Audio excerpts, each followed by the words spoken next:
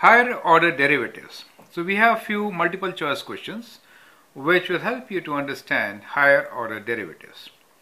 Question number 1.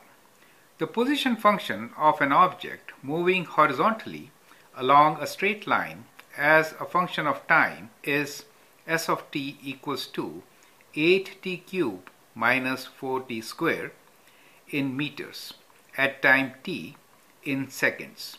Determine the acceleration of the object at t equals to 4 seconds.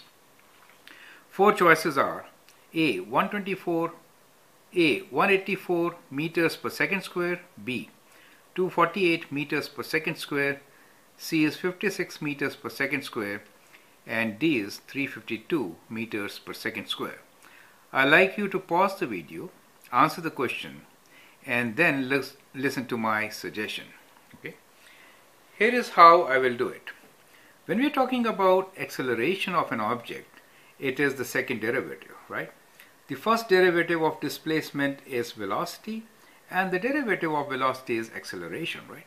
So let's find the derivative and its derivative. So we are given the function which is s of t equals to 8t cubed minus 4t squared, right?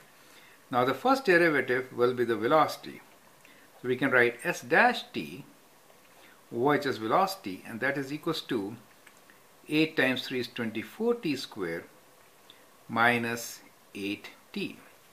And now acceleration is the derivative of velocity. So v dash t will be acceleration at any instance of time t.